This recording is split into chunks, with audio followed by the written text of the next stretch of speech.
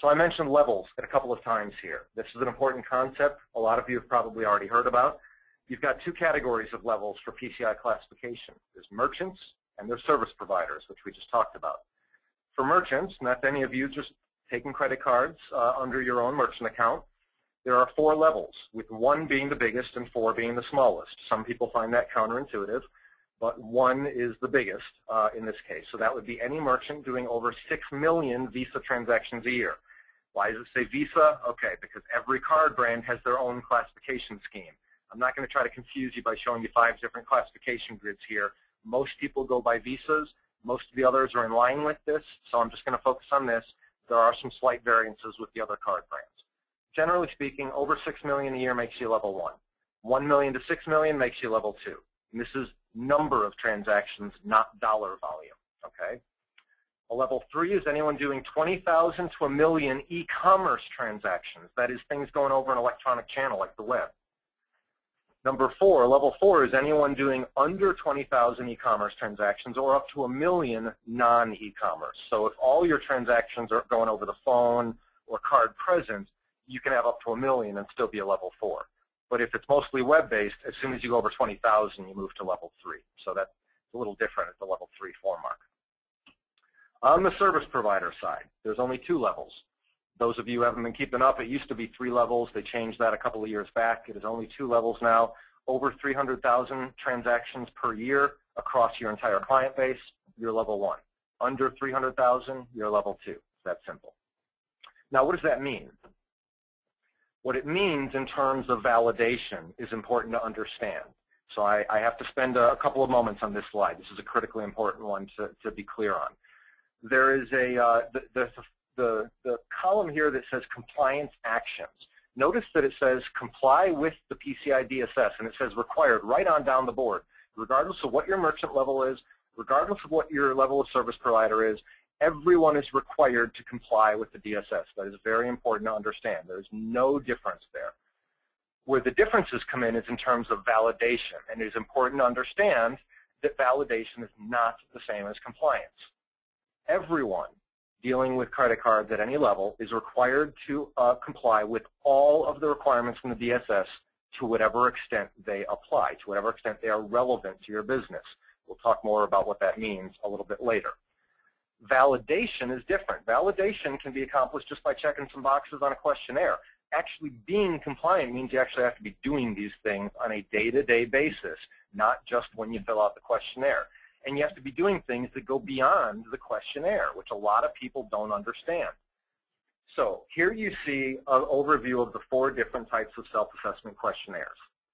If you are one of the organizations that qualifies for a self-assessment, and actually I apologize, I'm going to back up just a moment because I should have pointed that out, that if you are a level 2 or 3 or 4 organization, it is the self-assessment questionnaire that you're dealing with. It's only the level 1 merchants right now and the level 1 service providers right now that are required to have an on-site assessment. I said right now for a reason, because that is changing. That's one of the things we'll talk about. I'm going to come back to that later, though, just to not muddy the waters for right now. But level 2 merchants, you got changes that we'll need to talk about coming out of MasterCard, and I'll come back to that a little bit later. Service providers, level 1s need an on-site validation. Level 2s can self-assess. Now, what does that mean? If you qualify for self-assessment, there are 4 different types. And actually, there's now 5 different types because they slid in another type of self-assessment called a C-VT for virtual terminals. I didn't bother to list that out here yet, but these are the 4 main types of self-assessments. The A is the short form type, the easiest to fill out, and it's intended for people that have pretty much entirely outsourced card data handling. It is only intended for people doing card not present. There's no card present transaction going on, and you've entirely outsourced all that handling such that you're not hosting your website in a way that that card data is flowing through your network. That card data never enters your environment. You never see it. You never touch it. It goes straight through some third party, and they're compliant themselves. That's a scenario that supports a SAC Type A. Type B is for people either doing the old imprint machines, not doing any of the new technology at all, or people doing standalone dial-up terminals, like maybe those convenience stores that don't have any network stuff, don't have any Network level communication or electronic card data transmission, it's just swipe it at the terminal and it goes over a phone line. Those can go over, use a type B questionnaire, which is also pretty easy, only 26 questions. Now, the C and the D type are the more challenging ones. A type C questionnaire is for those organizations that are not storing any card data. They might have some electronic card data being transmitted, but no stored card data. Now, there are some very important additional criteria for type C that I'm not going to have time to go into today, but it's very important to understand that just because you're not storing card data does not mean that you automatically qualify for a type C questionnaire. There are about 5 specific sub-criteria that the Council outlines in their self-assessment questionnaire instructions document that's available on their website, and I'd be happy to follow up with anyone that's interested in that in a later time.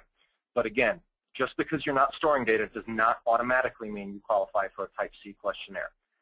Basically, everyone that does not meet these 5 specific criteria specified by the Council, everyone else falls into a type D questionnaire, which, as you can see, has 201 questions. Pretty much one-to-one in terms of 1 question for every requirement in the DSS. So the obvious suggestion there is that you need to cover everything. The risk here, and what I constantly see organizations missing, is if you do qualify for a type C questionnaire, that does not mean that you only have to address 42 requirements that are indicated in that questionnaire. Very important. For one example, the type C questionnaire does not include, one of the questions in there is not requirement 11.3, pen testing. It's not in there. And yet that's one that I specifically followed up and confirmed with the Council, and I have it in writing from them. Absolutely, their expectation is that you are still doing pen testing because you still have a network that's transmitting card data that could be compromised. So they confirmed more broadly than that, and it says this, they pointed out in the self-assessment questionnaire on the attestation page, you will see in the fine print that it says, note, all organizations are expected to comply with the DSS in its entirety. A lot of organizations miss that, and unfortunately a lot of the banks are still sort of providing some misleading info there, saying, just give us a SAC-C and you're all good. Like, that's all you got to do. So you guys need to know that that's all you need to do for your bank, but that doesn't mean that your work is over. The other type of validation that happens if you don't qualify for a self-assessment is an on-site assessment by a QSA. Or what we'll talk about later is an assessment that would be done by an internal security assessor. This is a new option coming to the table for some of you, and I'll come back and talk about that later. But it would be essentially the same type of on-site assessment. Now, don't worry, you're not losing your eyes, folks. You shouldn't be able to read the text here. I'm just showing you a sample of one of the grids that we use when we're doing validation, which is compiled entirely based upon the QA validation criteria provided by the Council, which specifies in detail how QSAs are required to validate each of these different requirements. So they go beyond the wording of the individual requirements and even the testing procedures, which you all have access to. They go beyond that and say you should be doing specifically these types of validation, and you should be checking these types of configs, and you should be looking at these documentation, these types of evidence. You should be interviewing people. You should be observing these things. They get into all these details that totals up to over 1,000 individual types of validation. Now they're taking this in a little bit of a different direction now with their latest QA program, but this is still really the intent and what they're pushing.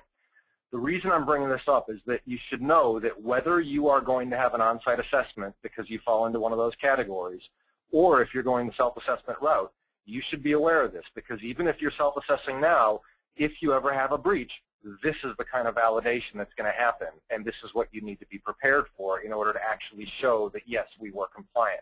So regardless of what level you're at, this is really the level that you should be striving for in terms of being able to support this level of validation, which means having a lot of good documented processes, evidence on hand, repeatable processes that you can demonstrate with evidence that they're working consistently.